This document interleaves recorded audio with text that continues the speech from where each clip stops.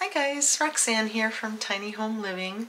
Well, it is about 7 degrees Celsius today, but brutal winds. It has been windy for days, so we're going to do indoor stuff today. Again today, it's just too bone chilling outside for us old people.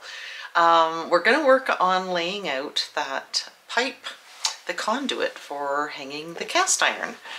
So I'm a little concerned about it not being hooked into the ceiling as well, so we're going to lay it out and see if maybe we need to get a connector for the ceiling and hook into the ceiling rafter as well. But before we get started on that, I just want to ask you to like and subscribe, hit that notification bell, and share this video with your family and friends.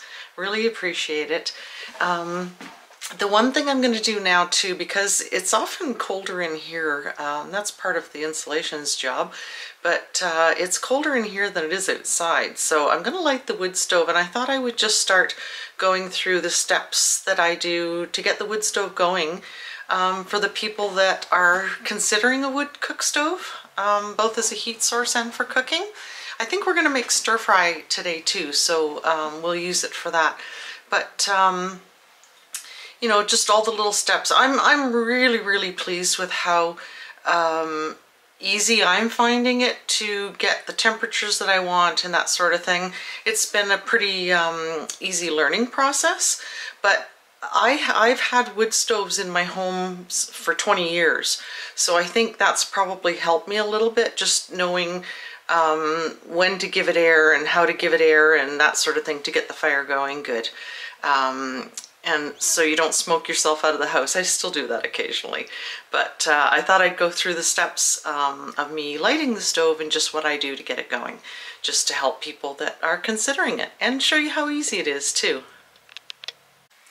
Now the first thing I'm going to do, this is one of the tools that, it's not only for cleaning, but getting the ash out. So the first thing I'm going to do is clear most of the ash out. It doesn't have to be perfect, but just dragging most of the ash so that the air is coming up from down there.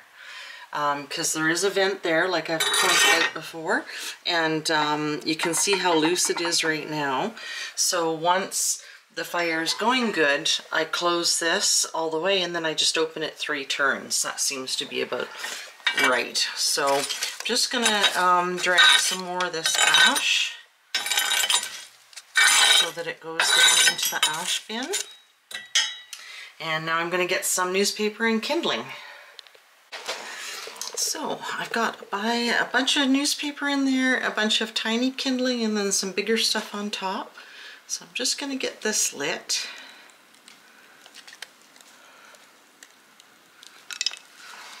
And oh, I'm going to open the flue. Now they say to leave the door ajar for a bit. Maybe take the box of matches off the stove. And I have this vent down here, the one by the floor, open. So we're getting air from outside. This one I think is closed, but I think it's cool enough in here, and I'm getting enough air from this one that we should be good, especially with the door open. And then when you're wanting to use it to heat indoors, what I'll do once the stove is going really good and not smoking is I'll open the door and leave it ajar a bit. But I'll do that once I get the fire going good. See, it is smoking a bit here, but I'll just give it a couple of minutes.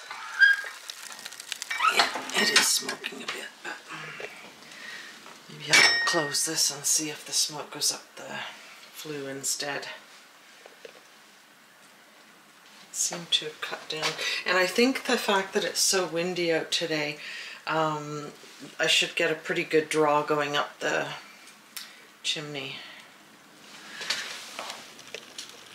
Yeah, as long as I've got good flames in there, I should be okay. Should start going pretty good.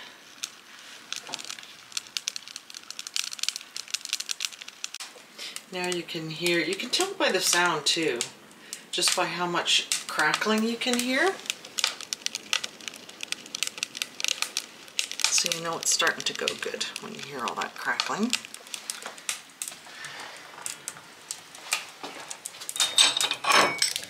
And you can see the flames going really good.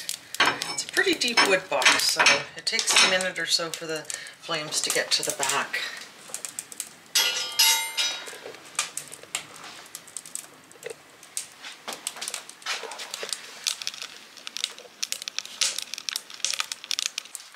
I'm just going to check in here again. That's going really good. I've got some really good flames. I think I'm going to put some bigger wood on it now. And yep, that's going good.